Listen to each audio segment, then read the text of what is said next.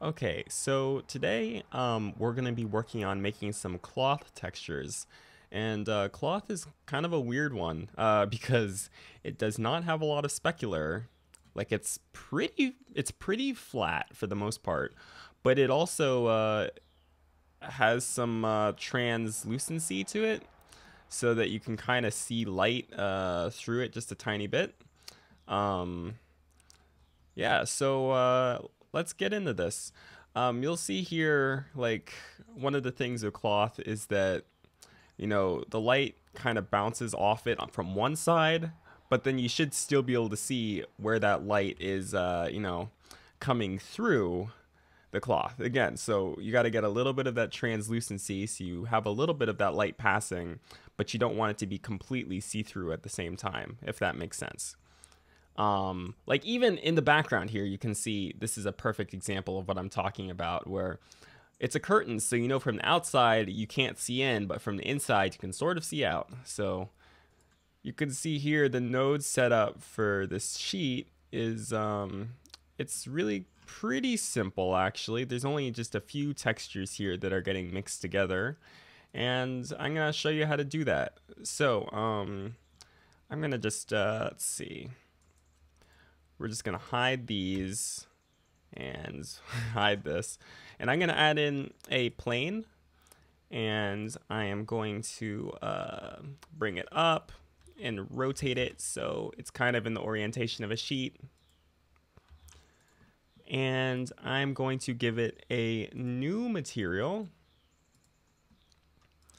And I'm gonna add in a mix shader. And I'm going to add in a translucence shader here. Plug that into the bottom of the mix. And now you'll see that it's like completely see-through, and that's not really what we want.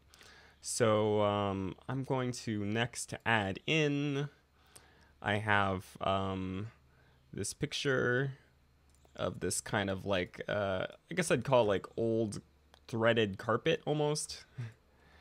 And I'm going to plug that into the normal here. And I'm going to add in a bump map. Plug this into the height. Bring down the strength. Then I'm going to plug this into the color here. And I'm going to, with the node Wrangler enabled, and you can enable that in preferences under add-ons, I'm going to press Control T, and it'll bring up this this mapping node group here, and I'm going to just bring the size down. So I'm going to select all of these and maybe do 10. That might be a little too small. I don't know. You kind of have to tweak this based on what you're making because it kind of changes for everything, but just so we'll see it, I'll do 5. And then I'm going to bring the specular down here till it's pretty much non-existent, either none at all or just a tiny little bit. And I'm going to plug the roughness in here. And I'm going to add in a color ramp. And I'm going to plug this in here. And if I select this by doing Control-Shift left click, you'll see that we have some blacks and some whites in here. And the black is going to be more reflective and the white's going to be less. So I'm going to change this black color here, maybe up to like a gray. And then crunch this in because we really don't want it to be that reflective. Actually, to be honest, it probably would look better if you inverted it here. So that way the tops of the fabric have more of a reflectiveness, and then the inside grooves are really, really flat. We can try it out and see what it looks like. Because it's occurring to me now that could look really good. Okay, I guess next I'll add in a picture like I used for the other sheet, which is just this picture I found of a curtain. And I'm going to plug that into the base color here. And let's see. Similar deal, I'm going to do Control T to bring out this mapping node setup. And I might make this a little smaller, like 3 or something. I don't know.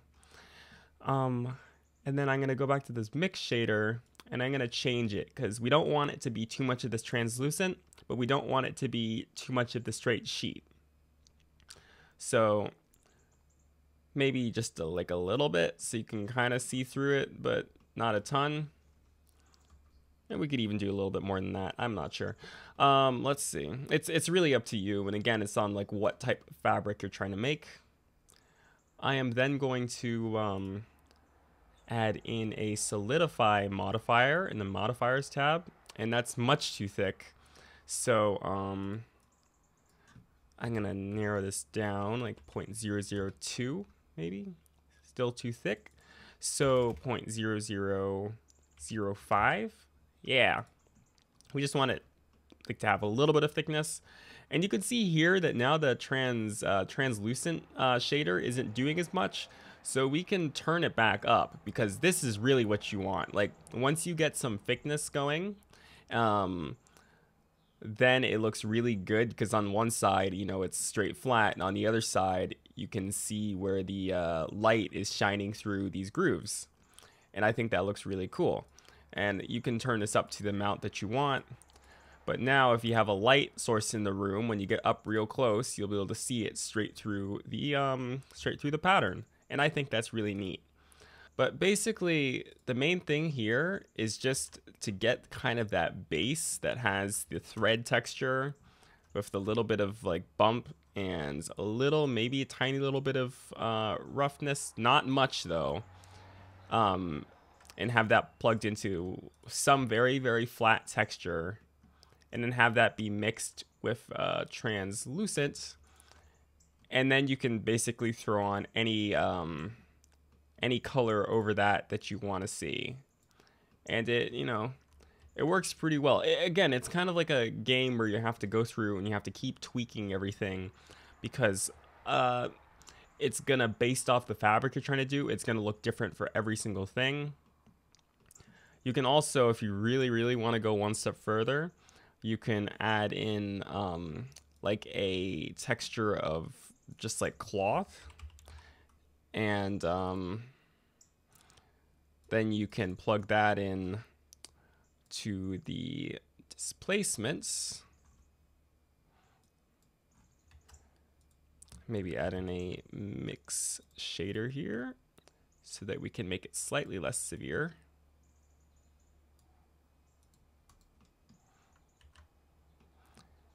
And now it has even more of a cloth feel to it. You can also achieve the same effect using a like a cloth simulation, and you could also do both, where you use a cloth simulation, like I did for this one, and then you go in and you add in some sort of cloth texture to get some extra like micro wrinkles. Though this is just so insanely big though, I think I'd turn this down like 0.3. Oh, but now we're getting some distortion. Yeah, anyways, it's kind of a dancing game to find out what would work and what doesn't. Just play around with it, but again, it's like the base is kind of what's the most important, like getting in those initial textures, you know, of the flat original and then the translucent, and then having them mixed together so you can see through it a little bit. Anyways, yeah, I hope this is helpful, and I will see you in the next one.